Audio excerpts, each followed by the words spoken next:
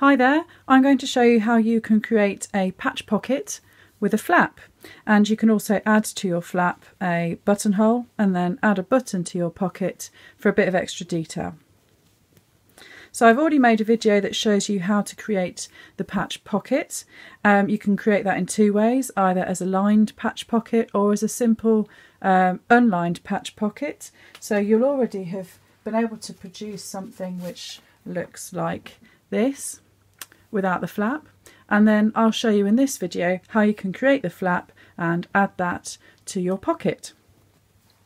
So if you're doing one of my courses, I'll have given you this pattern piece for the pocket flap, and what you'll need to do is to cut this away from the paper, and then to cut two in fabric and cut one of these in interfacing. And we interface the pocket flap just to make it a bit more rigid, and also it stabilises the fabric if you're going to add a buttonhole.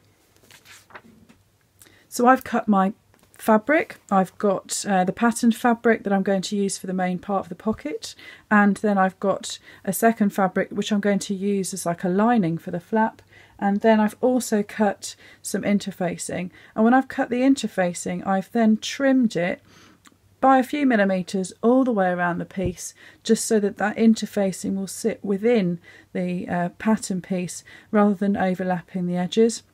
And that just reduces a bit of a bulk around the seam line, and it also means that when I iron it on, there's no risk of that sticking to the ironing board because it sits within the piece of fabric. So the next stage is to iron on the interfacing, and to do that I'm going to make sure that I protect the top of the fabric as well, just in case I've got it the wrong way up. So on the interfacing you'll have a bobbly side or a shiny side, and that's the side that you apply to the fabric. So bobbly side or shiny side facing down, put that onto your fabric, and then I like to cover this with a pressing cloth before I then iron it on, just in case that interfacing is the wrong way up. So I just cover that using my pressing cloth, and then I can just iron the interfacing on.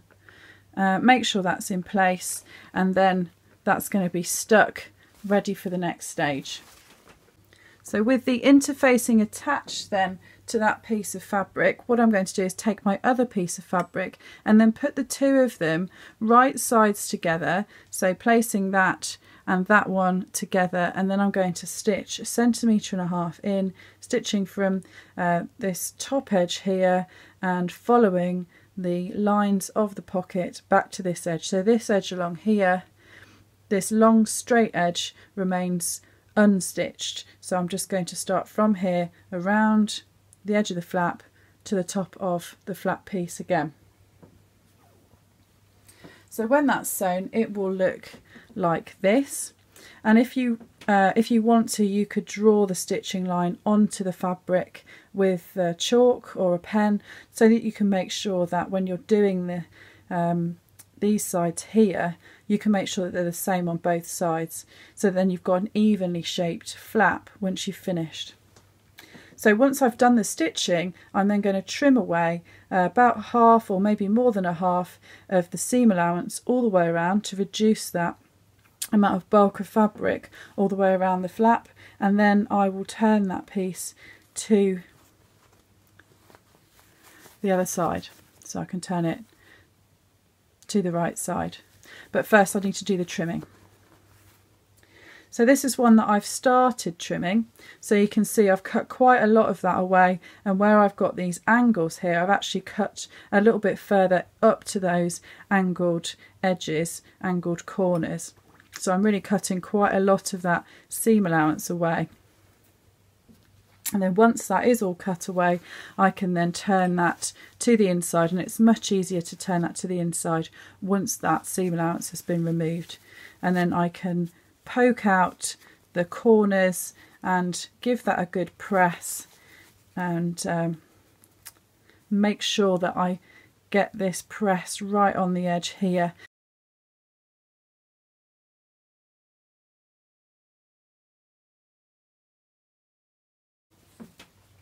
So this is the one that I've pressed. So you can see that I've got nice angled corners which are the same there, either side. And that's all been pressed all the way around, ready for the next stage. So what I would do next with this would be to either just put some long machine stitching across the top there, or even better would be to edge finish the top of this flap. So I'm going to use the overlocker and just overlock the top edge of the flap, and I'm also going to put in a buttonhole. It's much easier to put in a buttonhole before you attach the flap to your pocket. It just gives you a bit more room with which to kind of manoeuvre the fabric into the sewing machine. So I want to put my buttonhole here, so coming up from this edge this way, and I need to make sure it's central so I can fold the flap in half to work out where that centre point is.